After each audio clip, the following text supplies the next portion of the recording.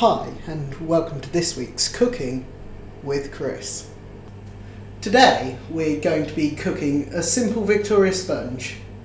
This classic dish is bound to delight any party guest you may have and leave them thinking, now there's a person who can cook an easy dish moderately well. And that, I'm afraid, is where the professional cooking show ends because I need a little bit of help with the recipe. First off, you're going to want to preheat your oven to 180 degrees Celsius or gas mark 4. Then you're going to want to grease each of your trays. Very simple, just a knob of butter. Spread it around and make sure you get into the nooks and crannies all the way around of whatever tray you're using. Next up, you take your butter and your sugar and you cream them together in a mixing bowl. Perfect. Take your 4 eggs and lightly beat them together and then add them a bit at a time to the mixture. Carry on stirring until everything's a nice even consistency. You then want to take your vanilla extract and add a couple of teaspoons. Next thing you're going to want to do is start to fold in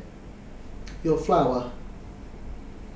Just a little bit at a time. Sometimes you might want to add just a splash of milk to make sure the consistency is right. Right, while that's in the oven cooking, I'm going to take a moment to prepare the filling for the inside of the cake. I'm going for a simple butter icing and jam combo, but the opportunities are really endless here. Chocolate spread, golden syrup, if you're feeling really classy, cream and fresh fruit. But I'm a uni student, I couldn't afford any of that nonsense. Anyway, butter icing, you want your butter, some icing sugar.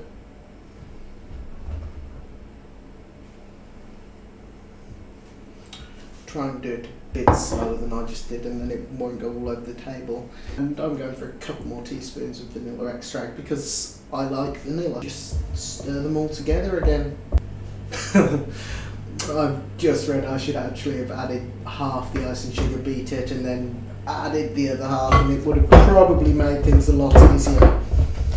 But also a lot less fun. We're just going to carry on beating this until we get a nice, smooth consistency. I feel now would be a good time to mention I'm not actually sure what the cake's going to come out like because just after I put them in and turned off this camera, my flatmate came into the kitchen and turned the cooker off, so that's fun. Well, it's certainly starting to smell good in here, so I think it's time to check on the cakes. Yes, between an entire block of 30 people, not one of us owns a pair of oven gloves. I'm not really sure why there's a hole in the bottom of them, but all in all, I'd say they're not a bad attempt.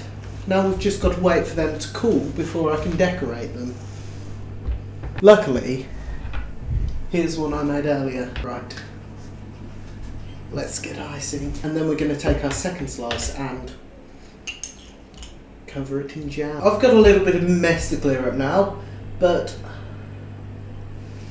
I'll see you next week. So, there it is. Admittedly not the best looking cake ever, but I'm sure what it lacks in looks, it more than makes up for in taste. Right, well, that's a lot from me this week. I'm afraid I'm not letting any of you guys decide what I'll be doing next week again because someone here has told me a brilliant idea, and although it's not on the list, it should be. If it was, it would probably be titled, Do Something Stupid That You're Going to Regret for the next couple of weeks. But hey, I'm always game for a laugh. Anyway, please carry on leaving your questions down there, and if you haven't done so already, please click subscribe and check out that video over there.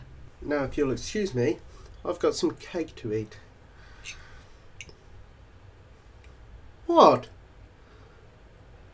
Stop looking at me like that.